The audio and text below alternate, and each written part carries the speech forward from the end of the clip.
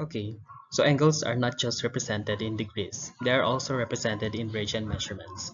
So hindi lang tayo mag-uusap about 30 degrees, 50 seconds, ganyan. So we also talk about pi over 4, pi over 3, and these are radian measurements in trigonometry. Okay, we've got to know more about this.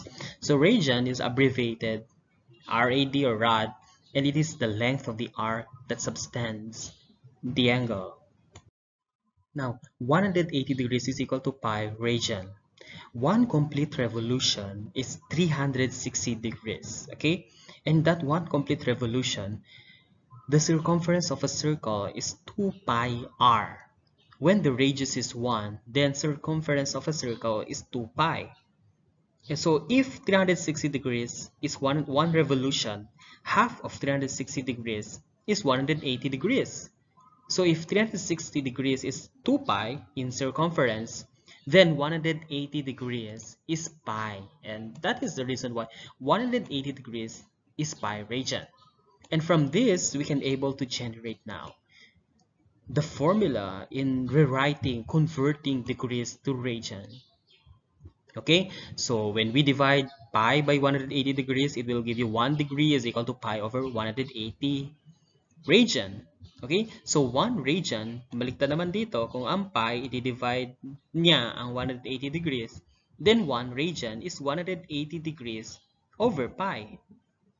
Okay? Okay, so we need to learn how do we convert degrees to radian with the understanding that 1 degree is equal to pi over 180 radian. From this concept, we can now have the conversion. Let's have number 1. 320 degrees is equal to 320 times pi over 180 degrees. Radian. Because we know that 1 degree is pi over 180 radian. So we need to multiply 320 to that. Okay? Now, using your calculator immediately, and the simplified answer is 16 pi over 9 radian. So 320 degrees is actually equal to 16 pi over 9 radian. Okay? Second, 168 degrees. So 168, we multiply that to pi over 180 degrees because again, we know that 1 degree is pi over 180. We simplify that and we have 14 pi over 15 radians. Okay, let's have this. 25.2 degrees, we multiply that to pi over 180 and we have 7 pi over 50 radians.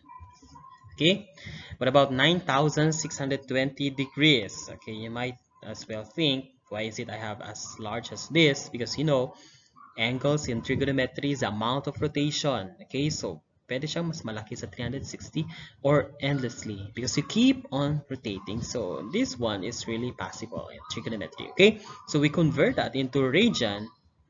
We multiply 9,620 to pi over 180, it will give us 481 pi over 9 radians. Okay, baliktarin naman natin ngayon. So we are converting radians to degrees. Well, 1 radian is equal to 180 degrees over pi. So we will use this as our guide in rewriting and converting radians to degrees. Okay, let's have number 1. Pi over 9 radian. That pi over 9 will be multiplied to 180 degrees over pi. And what will happen next? So obviously, we need to cancel out pi here. The answer is 20 degrees. So pi over 9 is 20 degrees. Second, pi over 15 radian. We multiply pi over 15 radian to 180 degrees over pi. Cancel out pi here. We simplify. So we have 12 degrees. So pi over 15 is actually equal to 12 degrees. Okay, we have the next example, 7 pi over 5 radians. Okay, we do the same. We multiply that 180 degrees over pi. We cancel out this one, pi here. So we have 252 degrees. Okay, next 15 pi over 14 radian. We multiply 15 pi over 14 to 180 degrees over pi. Canceling out pi here, it will give us 1,350 over 7 degrees, and that is actually fraction. Now That is exactly equal in degrees, minutes, and seconds. 192 degrees, 51 minutes, 25.71 seconds.